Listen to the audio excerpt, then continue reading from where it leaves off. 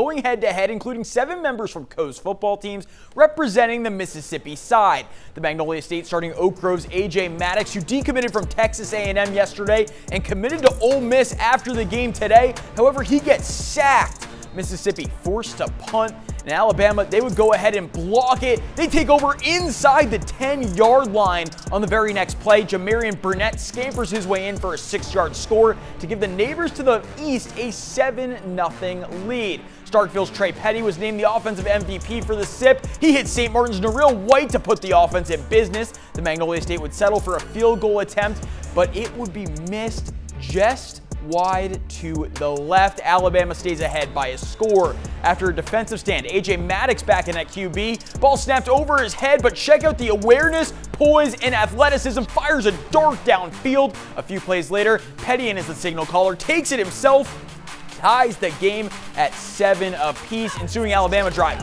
Roman Gagliano airs it deep to Alabama commit, and Cyril and wideout Ryan Williams for the score. This kid reclassified from the class of 25 to 24, and you can see why. Mississippi trying to answer. Petty races to the pylon, gets in, but penalties would negate it. These two sides very passionate about what this game means. The home side would be forced to settle for another field goal attempt. This time it's knocked through to make it a 14-10 game in favor of Alabama. Two of the players who shined defensively for Mississippi were Picayune's Jamonte Waller and Amarian Tyson. Tyson actually led the team in tackles on Saturday.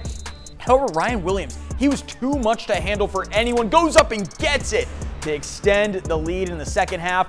Former University of Alabama star Dre Kirkpatrick's son, also known as Dre Kirkpatrick Jr. He picks off Maddox in the end zone, and that would be all she wrote. The two sides would swap a few more scores, and in the end, Alabama takes it 26-17, the final.